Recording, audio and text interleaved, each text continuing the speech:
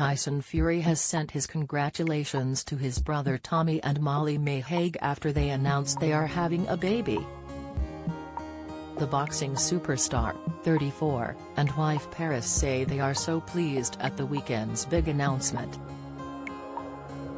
The Love Island star told the world she is expecting her first child with her boyfriend in a video posted on Instagram over the weekend and captioned the announcement, "I can't wait for the adventures that we haven't even dreamed of yet." In the cute black and white clip, Tommy is then seen kissing Molly-Mae's burgeoning baby bump, which reveals the 23-year-old is seemingly a few weeks into her pregnancy.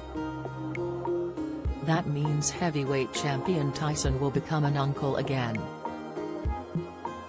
Sharing a photo of them together on Instagram, he wrote, "So happy for both of you." His wife Paris also sent the couple a message, saying, "Best news ever you guys. So happy for yous," and she reshared their video to her followers. Pretty Little Thing creative director Molly's sister Zoe Hague meanwhile wrote, "Love all three of you so much. You're going to be incredible parents." There was more celeb well-wishing, making sure the love didn't stop there. Stacey Solomon posted in the comments section of the video, "Congratulations, this is amazing." Love Island's Zara McDermott wrote, "I'm sobbing my eyes out. Congratulations to both of you, what beautiful news." Joanna Chimenides shared, "Oh, congrats my darling."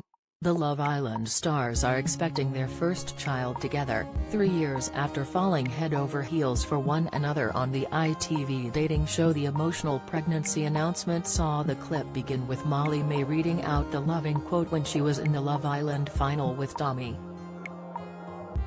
They then announced the news, even if some fans said they knew for weeks. Molly-Mae previously addressed her concerns about becoming a mother amid her endometriosis diagnosis.